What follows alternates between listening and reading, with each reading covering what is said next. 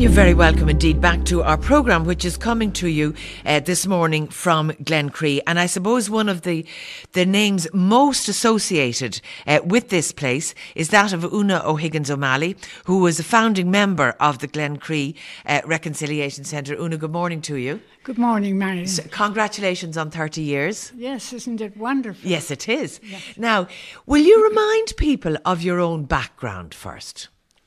Your father, your grandfather.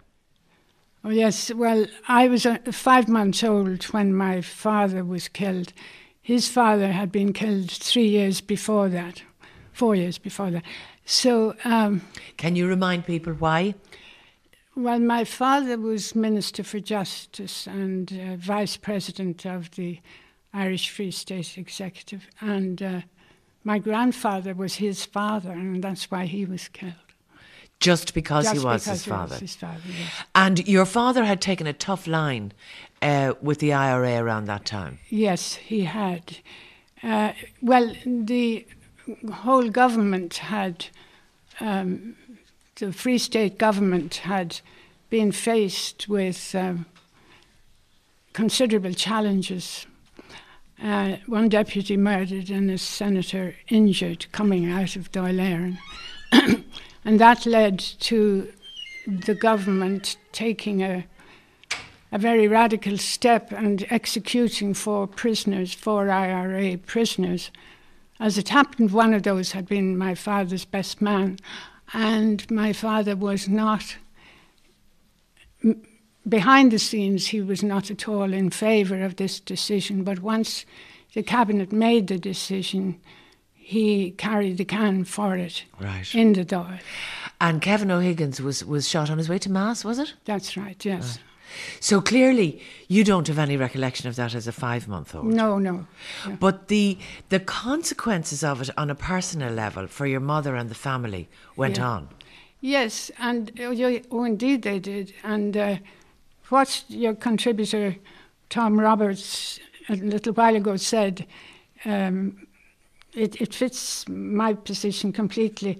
He said he didn't want the next generation to suffer in the same way as he had done. And I suppose, although I didn't know my father, I feel I did suffer quite a lot. In what ways? Well, even at the present day, and I'm a grandmother many times over, but when I look at a little child having fun with their father or something like that, what I'm trying to get at, Marion, is that the funeral is over, the cameras have gone away and whatever, but the loss is there for all a person's lifetime. Even when they're as old as I am, they can still feel it. I heard that what happened afterwards was that somebody who had been involved in that group went and danced on the grave. Well, whether he did or not, he certainly boasted to a man called Harry White, who was a Republican, and he wrote a biography, or rather, his biography was written. And in that, Harry White says that Archie Doyle danced on my father's grave. And that somehow, I had thought up till then I was a comparatively peaceful and forgiving person, but that really sent me now. And I suppose I was 60-something when that happened. And I got overtaken by a huge kind of black lava, is all I can describe, of kind of, well, whether it was hatred, whether it was despair, I'm not sure what it was, but it blotted me out. And I thought, I just got an inspiration as I was going into the church on the Good Friday of that year. And I realised that what I had to do was have a mass said for all these people together, for my father and the 3 assassins who were named in that book. Plus, one of them being the dancing man, etc. He spoke to them, did he? Yes. So Roger Gannon says, yes. And what did he say to them? He said, this will have to be the end of the killing.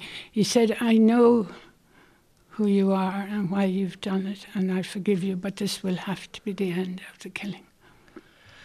You know, the word forgiveness can trip off the mouth fairly easily, but it's a very difficult thing, isn't it? I mean, in a way, I had certainly the soft side of it because, you know, as a kid, I mean, a little one coming along, you just know there's such a thing called forgiveness and you just kind of get on with it.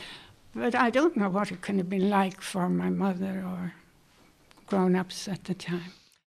An ordinary woman came then, Una O'Higgins O'Malley, ordinary and yet remarkable, with a radical streak and an open heart.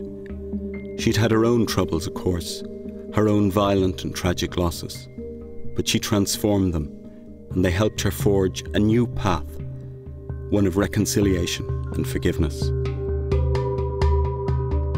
For in 1974, an idea was born. No more than a feeling at first, the mere hint of a possibility, a creaking gate, an opening door, a thought that you might come here to Glencree, away from it all, the madness and the violence and the unforgiving streets. And an idea was born that one could bring together the divided communities, the old enemies, gather them together so that they might tell each other stories, circle around to glimpse each other's deeply felt hurts. And they did. And their stories were heard, built bridges and then crossed them.